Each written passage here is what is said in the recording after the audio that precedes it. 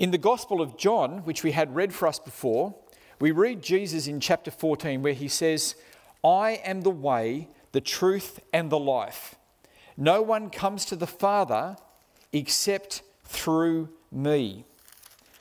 And these are very famous words of Jesus, famous in Christian history and amongst Christians, that Jesus is the only way to come to God.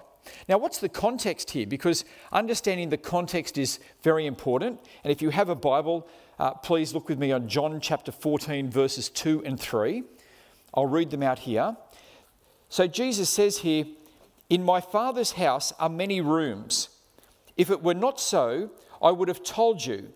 I am going there to prepare a place for you. And if I go and prepare a place for you, I will come back and take you to be with me, so that you also may be where I am."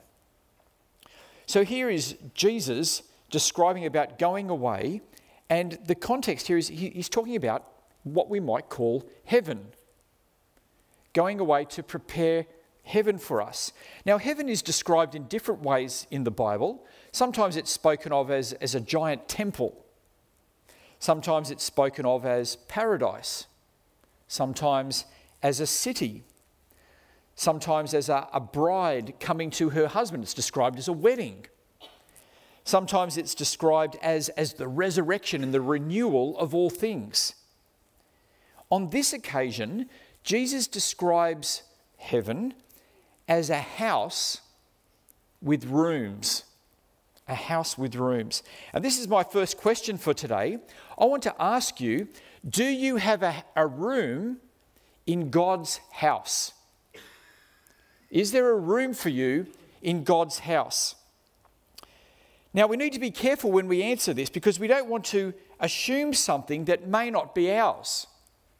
What I mean by that is, if you were to come to my house and you came around for some afternoon tea, of which you would be welcome, but if you just said, "I'm just going to take one of these rooms and now live in here, live in one of the rooms of your house," that would be going too far, wouldn't it? It would be assuming something that's not yours. And that's how some people are with God.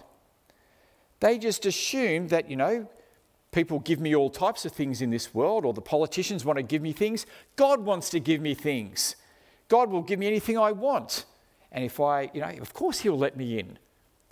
But that's being presumptuous. You see, my children know that they have a room in my house. Now, why do they know that they have a room in my house? Well, because they saw me paint the room. They saw me get the room ready.